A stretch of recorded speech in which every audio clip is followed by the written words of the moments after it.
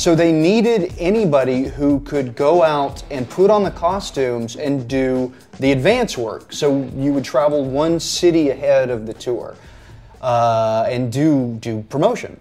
They were doing a show in Texas, but we were going to go into Mexico and Juarez to promote it. Back when you could still go to Juarez, Mexico. And we did an appearance at like this little tiny pizza place, and 2,000 people showed up. There were thousands of kids there.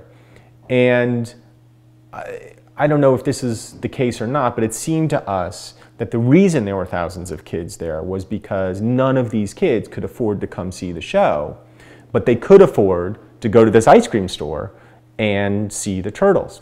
And there was no crowd control, there was no cops. It was just like this sea of people.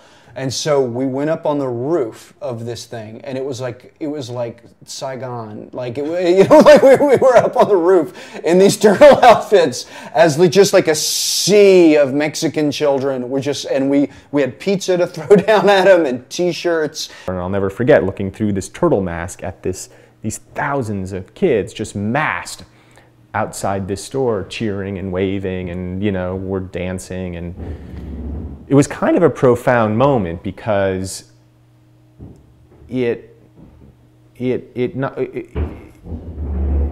brought home sort of not only the phenomenon of the Turtles, but there was also something sort of larger and sadder about the state of our world in seeing all these like poor kids who were just as caught up as their American counterparts in this thing, but had no access to it in the way that their American counterparts did. And it was kind of a bummer, but the ice cream was good.